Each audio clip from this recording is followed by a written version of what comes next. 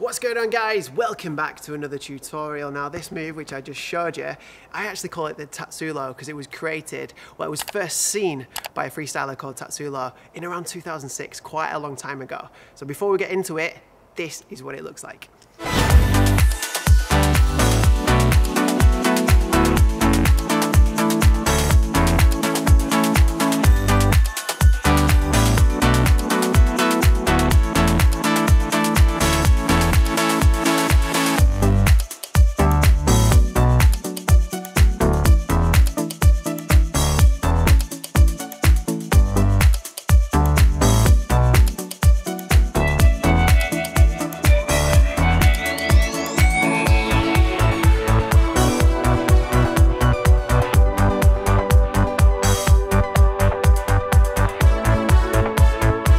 So you've seen the move, it's quite a cool move actually. It all happens in one go and it looks very, very flashy.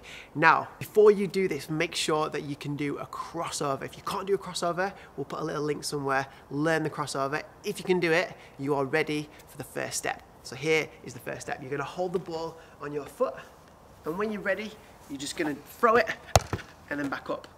Now this isn't the move itself, but what we're doing is getting used to that motion of flicking it up from one foot. Remember, this is all on one side, under the ball, with the same foot back into your hands. Let me show you one more time. So on the foot, up, and then catch the ball like that. So once you've got used to that, we're gonna learn the flick part. Now the flick is the bit that pops the ball from the floor up into the air. So the flick bit, you're just gonna have it onto your foot like this, flick, and then back. So it's reasonably easy to do actually. Up, and then catch. Now, just to get used to your control, rather than use your hands, I would maybe do a few kick-ups first, then catch it, then flick it.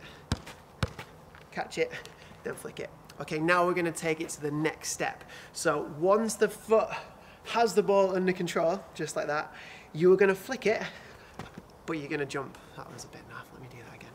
So you're gonna hold the ball, and you're gonna jump as it comes up. Now, it feels a little bit weird, because you're kind of jumping up in one motion, but the reason we do this is because afterwards we're going to flick under this foot.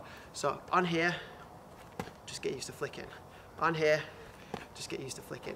So it does feel very, very strange, but you will get used to it. Final part, this is the final bit of the move to make it all come together. Ball is going to be on the foot. As you flick it, you're going to be crossing over with your opposite foot. So for me, it's my left foot. All the move, all the power comes from my right foot, comes across to my left foot. So I'm gonna hold it, across, and then back. Now, don't worry if the ball goes flying or you miss it. That happens, that is normal. Sometimes, when I'm doing it, even today, if I get it wrong, I sometimes don't get the pop and it goes forward. That is normal. A little tip for you, do it in front of a wall so the ball keeps coming back. And another thing might happen is the ball might get kicked with your opposite foot. That is normal as well. So maybe practice in a small space so you're not always chasing the ball. If you're in the middle of a field, it can be a little bit annoying because you're always chasing the ball. So maybe go in front of a wall and just practice it over and over again. Let me show you a few more. So on the foot, across, back. Try and be as relaxed as possible. So if you rush into it, you'll kind of lose your power. You almost want to get a flow and a nice rhythm on the ball. So it comes up, pops over, comes up, pops over, and if you put all those steps together, you will have it. Trust me, break it down, watch some of the slow-mos, go over it, practice. The main thing is to get out in the garden or the driveway, give it a go. I'm sure you've got a ball at home. Make sure you practice. It's the only way to get good at freestyle. Okay, so if you've got the move, here are a few advanced variations.